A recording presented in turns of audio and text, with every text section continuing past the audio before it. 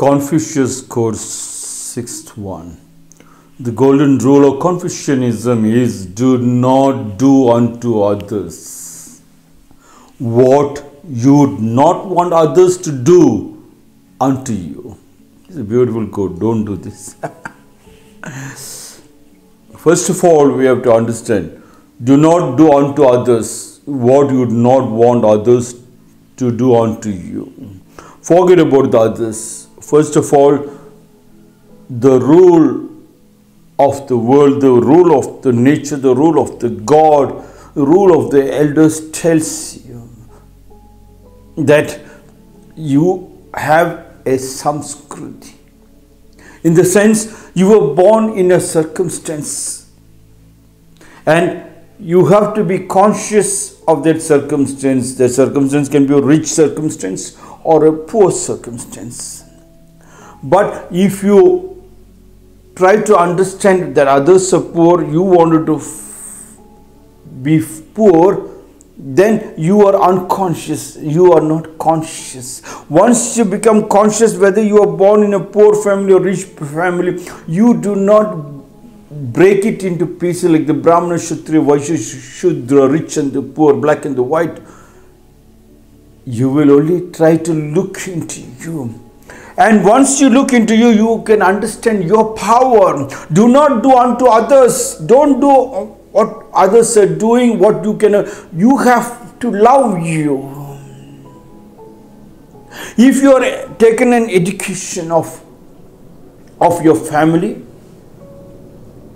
or you are given a particular instruction to go to the school to study or take care of the field, then you have to look into you than to others. Unless until, like the Indus Valley civilization, everything crashed because nothing was in written form. Greek civilization flourished because everything was in written form. So if there is anything written form, from there you can take a leap. If there was nothing in written form, never mind the body, the mind, everything what the nature has given, the God has given, has got a written form.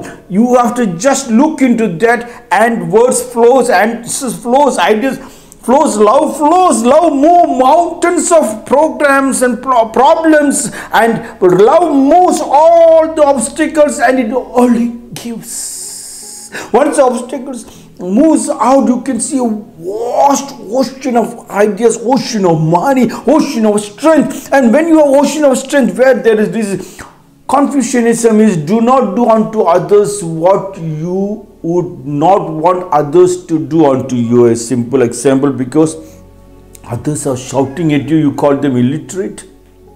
Would you like to shout back at them? You will only try to find out how to improve that circumstances in your family. Let us talk about the family before you go to the country. Then you can understand where to put things in proper order. Order is very important to improve the quality, to improve the cleanliness. Then we go to Kaizen, that every one day telling the family, of course not on you, because you will be pushing. If you, when you become conscious, it is not one improvement one day, 365 days, 365 improvements, but you will be able to tell your peers and your family members one improvement only. And after telling, you don't think those people are stupid, they are not done it. You have to follow it up, because you have the strength to take it every day, 1,000 ideas a hit. When you have 1,000 ideas a hit, 365 days, you have a million of ideas, million of things. You put it into practice, and these people will be forced. It's a mass hypnotism, not to destroy but to create. Your family members flows with you. In that flowing, you can see only love, not for destructive purposes. The golden rule of Confucianism: do not do unto others what you would not want others to do unto you. When others did not share, that doesn't mean you don't share. You have to only consider that when you share, You force others to also share. When you keep your area neat and clean, you force others to make it neat and clean. Or if when you keep it neat and clean, you have got little more energy. You go to their places and they make it a little more neat and clean. And then I think the things follows. When you have power, just a simple when the body is healthy, which disease comes? When the body is healthy, the body takes it forward. When you become a little conscious, when you take it forward, money flows, people listens, money listens, the world listens.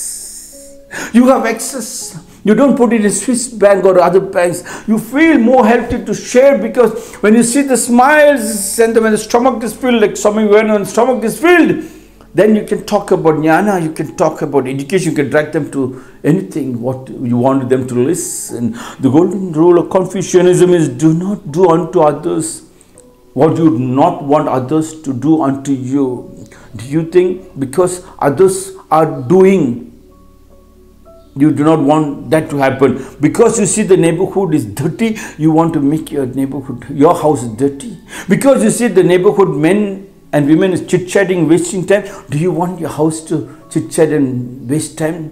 Because you see the neighborhood is very poor, they do not even have a house, and you also keep your house dirty. Because when you come back from your office, you forget about carpentry, masonry, electrical, plumbing, sanitary, mason, painting, etc. You are like Kaizen. Every day you check your house, painting, electrical, plumbing, and you improve on it. The moment you check on electricity, you come to know the neighborhood is crying. They are screaming at the electricity board for sending bills. And then also power shut down. Most of the time they don't get the power. They live in fear, and snakes will walk in, robbers will walk in, etc., etc. So when you become conscious about electricity, you become conscious about the sun, and then you use solar panels to light the houses. Yes, not what others have done. You will not do it. You will prove solar is possible. When rain comes, you will not go into the water department asking them for water. If it is a village,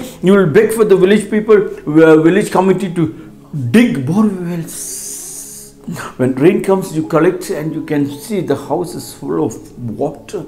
Enough water to survive. You will not do unto others what others to do unto others. You will not want others to do unto you. Forget about what others talk about you. Talk about you. If you can do it, others will do it. Yes, in the education field, when you are copying from others, and suppose if they copy from you, that is accepted between friends. But suppose they put their hand into your pocket, suppose they steal something from your house, they jump the wall and steal something from your house, fight erupts. That jumping the wall and putting their hand into your pocket happened because from the school time you start copying from the people, because you did not look into you. Your strength is the homework what we have done it every day. Kaizen, every day, every department you made sure that you have 6 subjects, or you have social science, you got science, you got mathematics, you got Hindi, you got English, you got Kannada, and then you made sure all the 6 one improvement you have made it. When you come back to the house, you know there is electrical, plumbing, sanitary, masonry, carpentry. And when you go to the nature, you find there is solar from the sunlight, rainwater harvesting, and you have the wind energy. So everything you put one, and then you are powerful. The golden rule of Confucianism is do not do unto others what you not want others to do unto you. Don't do this to others.